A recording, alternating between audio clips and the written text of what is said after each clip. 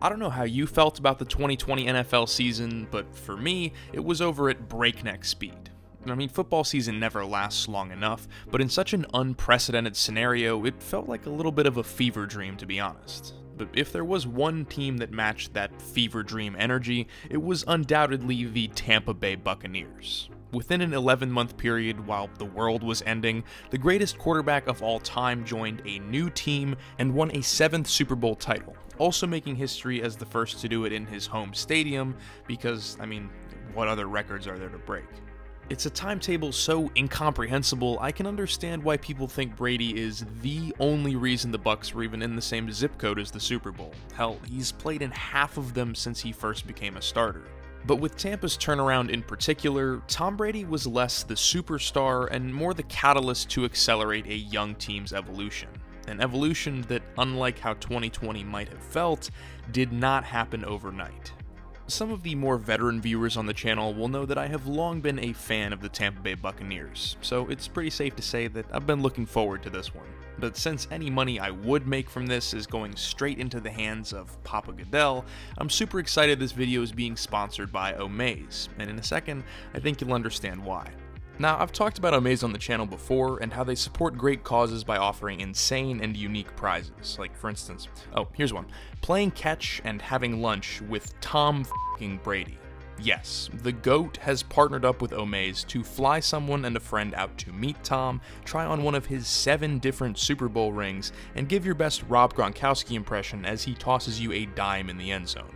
And the best part is, a portion of every contribution benefits Best Buddies, the world's largest organization empowering the 200 million people worldwide with intellectual and developmental disabilities. So if having lunch with the greatest of all time and supporting Best Buddies International sounds like something that you can get behind, head to the link in the description at omaze.com/STE and use code STE150 for an extra 150 entries. Again, that is omaze.com/STE with code STE150 to make your donation and get those extra 150 entries. So a huge thank you again to Omaze, and now, let's fire off some cannons. So let's take a big step back, like all the way back in my knowledge of football.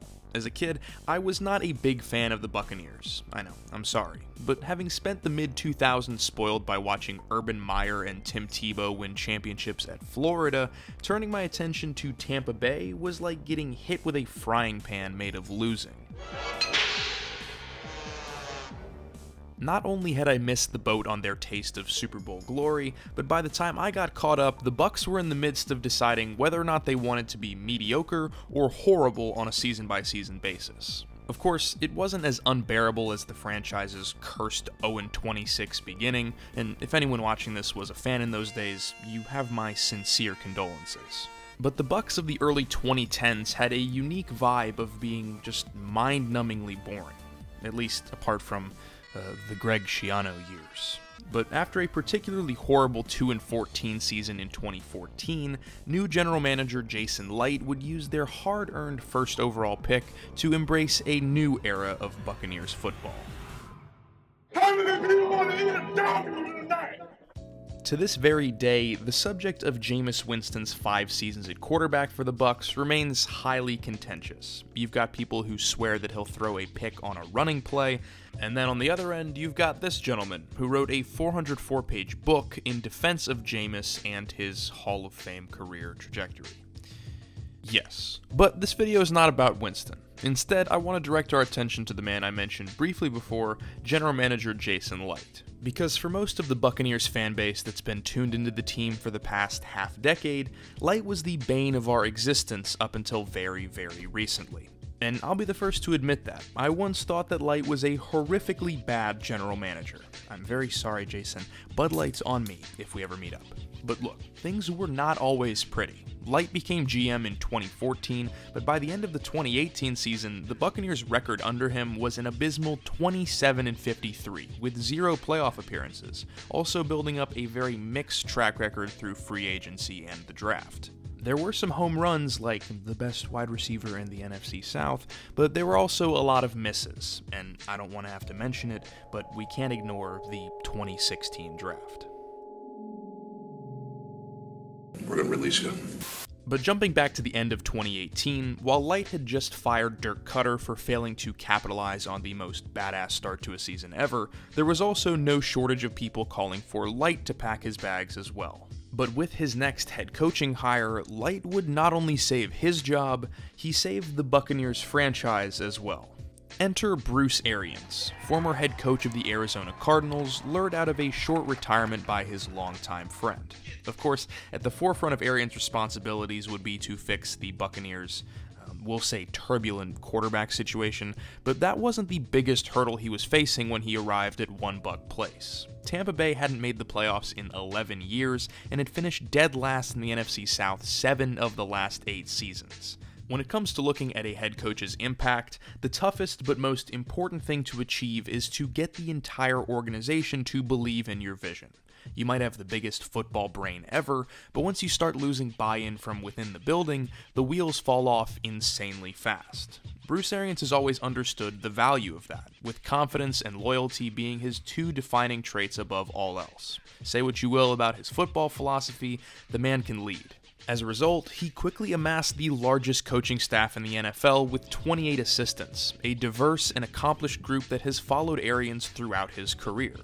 If Tampa was going to move forward from their disappointing past, they had to abandon the losing culture that by that point was ingrained in the walls of their facilities. But the Buccaneers had been a mess burdened by poor leadership and discipline for years, so despite Arians and co.'s best efforts, that took more than a few weeks to clean up.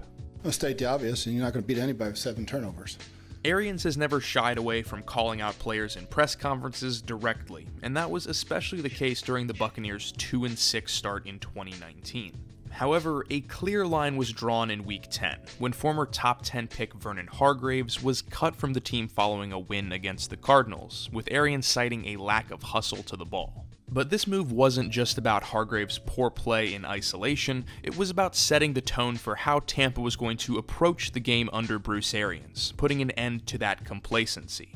And though forging that new outlook wasn't easy on a team that had gone 5-11 for 2 seasons in a row, it allowed bright spots to emerge on the Buccaneers' young roster, placing them on the path to the Super Bowl well before anyone could have suspected it. On the defense, coordinator Todd Bowles integrated his aggressive 3-4 base scheme, predicated on disguising blitzes and coverages to be able to bring pressure from literally anywhere on the field, making it all the more difficult for opposing offenses to exploit a given look.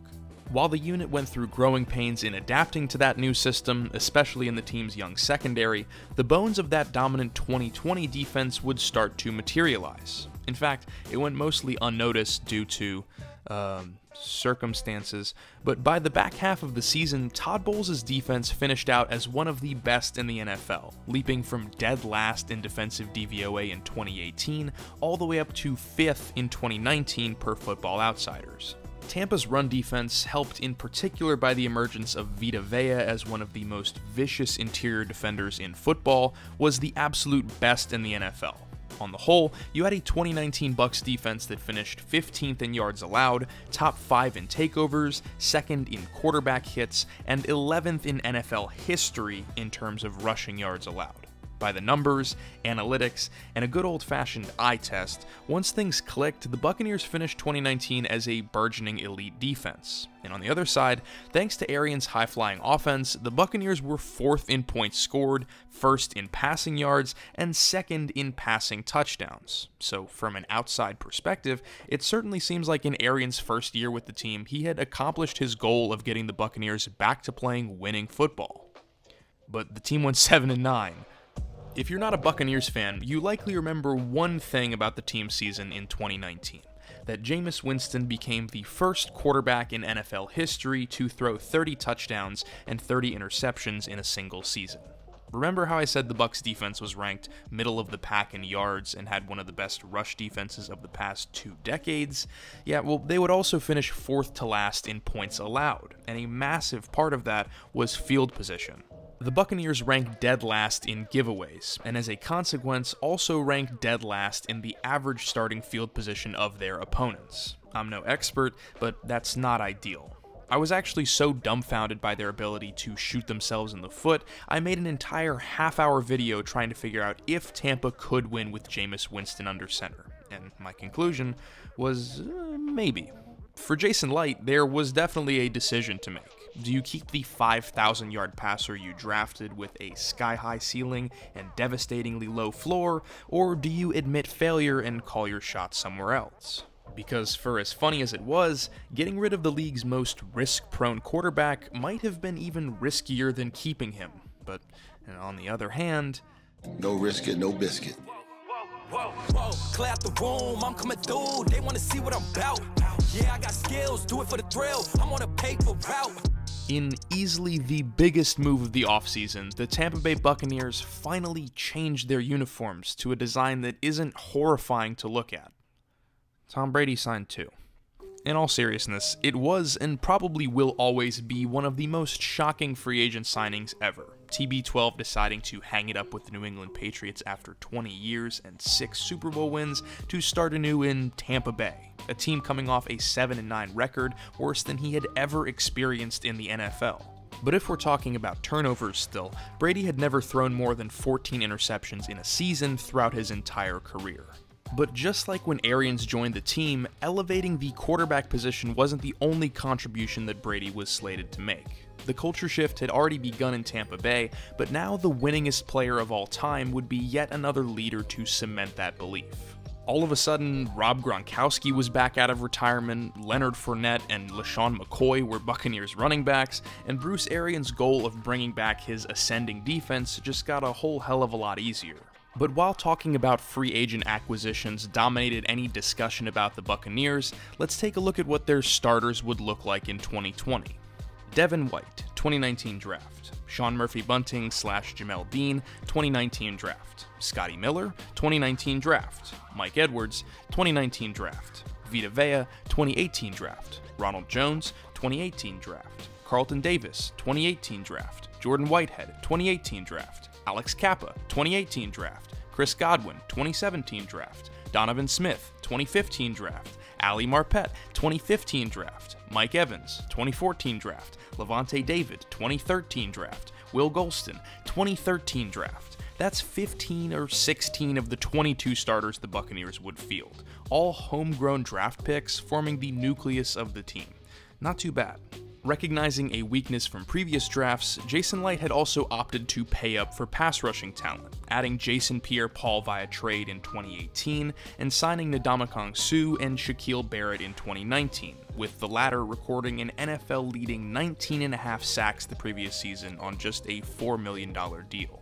Oh, and absolutely not to be forgotten, the Bucs also signed kicker Ryan Suckup, who after providing stability to the Buccaneers' kicking game, I have built a shrine for in my room. So, having added a couple of other NFL greats to the roster, there were only a couple of problem areas left. The Buccaneers' offensive line was still pretty suspect, and their young secondary could definitely use some help. So in the 2020 draft, Jason Licht did it again. 2 absolute stud additions in Tristan Wirfs and Antoine Winfield Jr.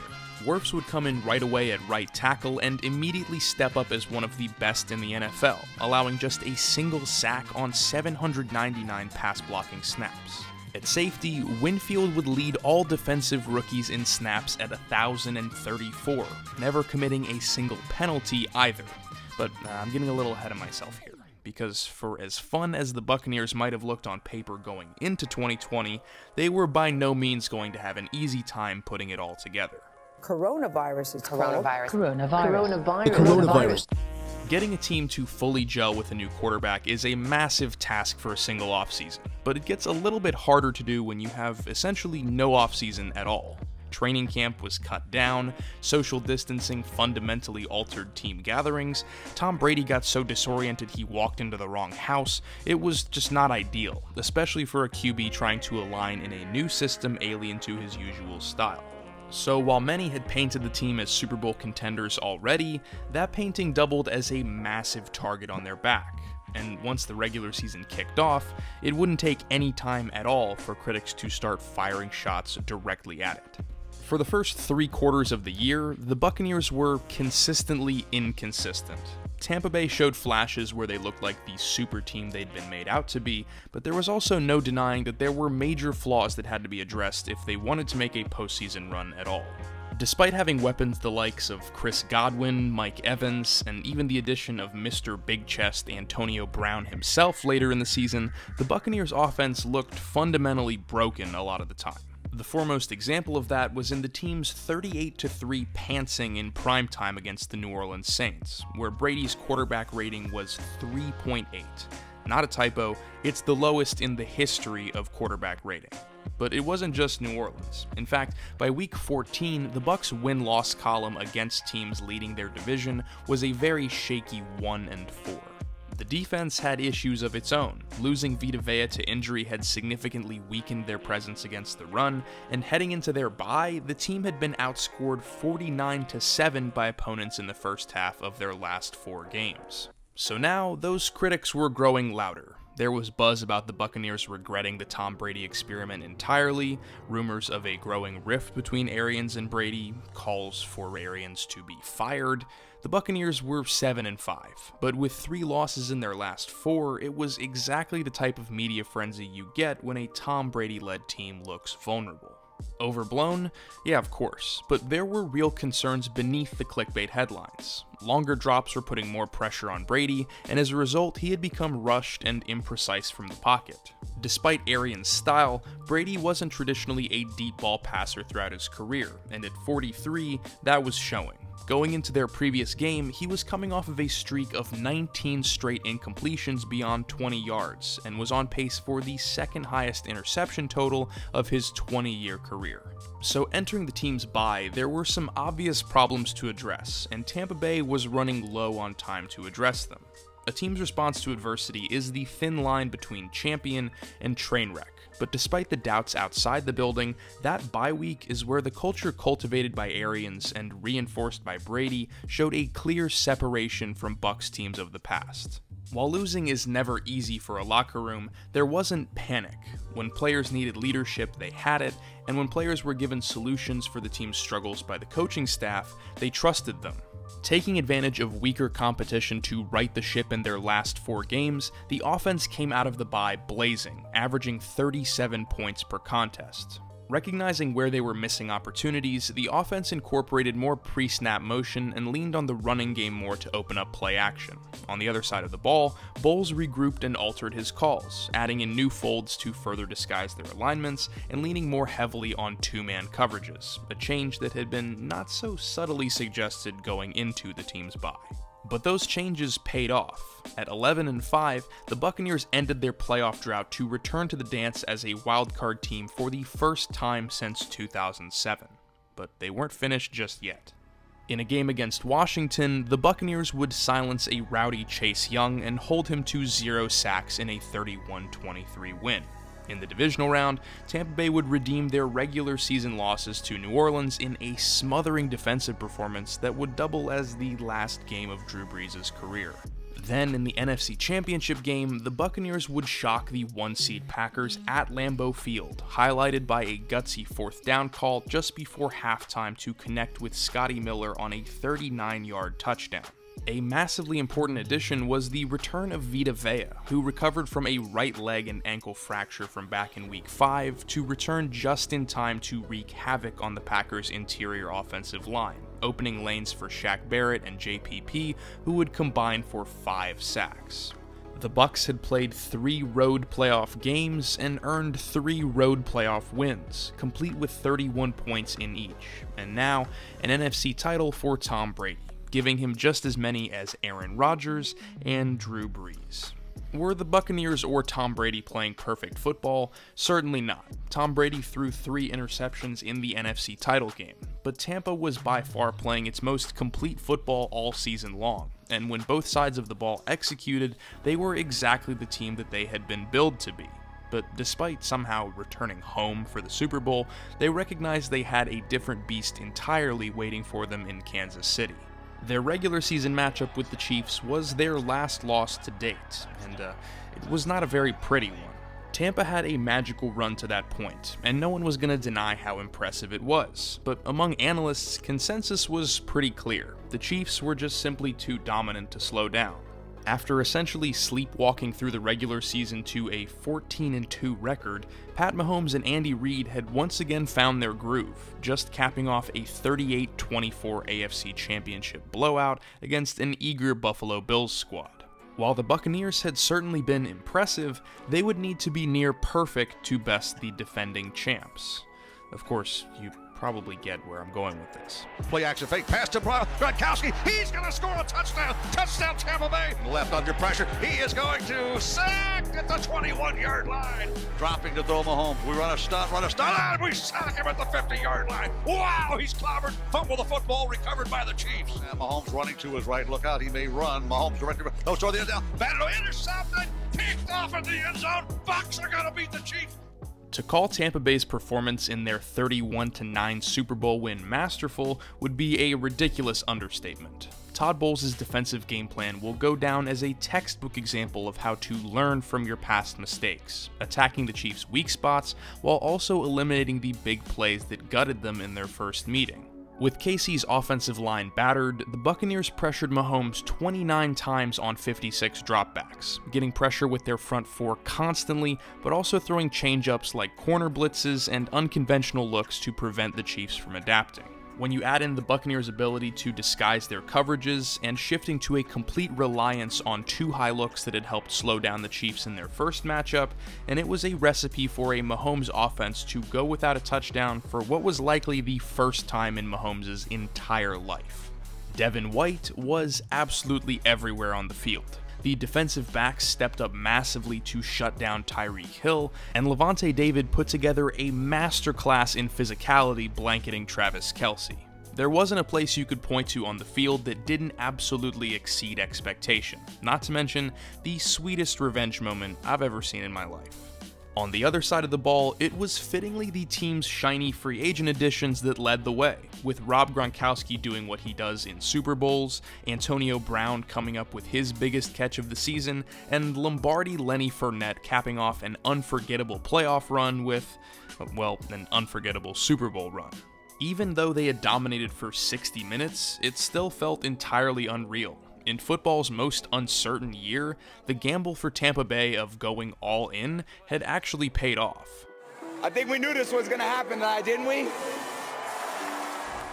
While the legacy implications of Brady winning a 7th Super Bowl ring and doing it without his old boss understandably took center stage, in the context of 2020 and just everything that took place in it, the Buccaneers Super Bowl win feels even more special than just that.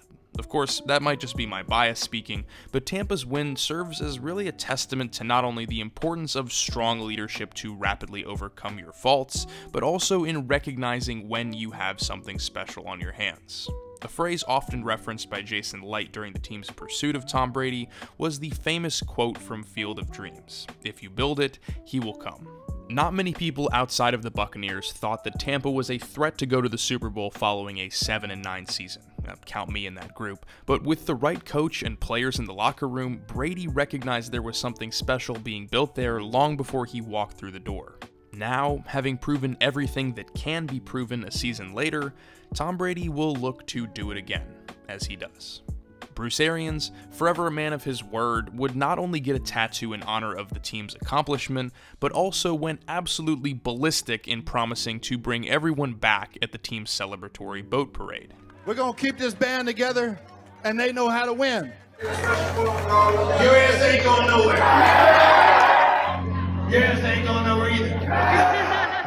In yet another insane feat, they actually did it. Arians and Jason Light became the first head coach GM duo to return all 22 Super Bowl starters in the salary cap era.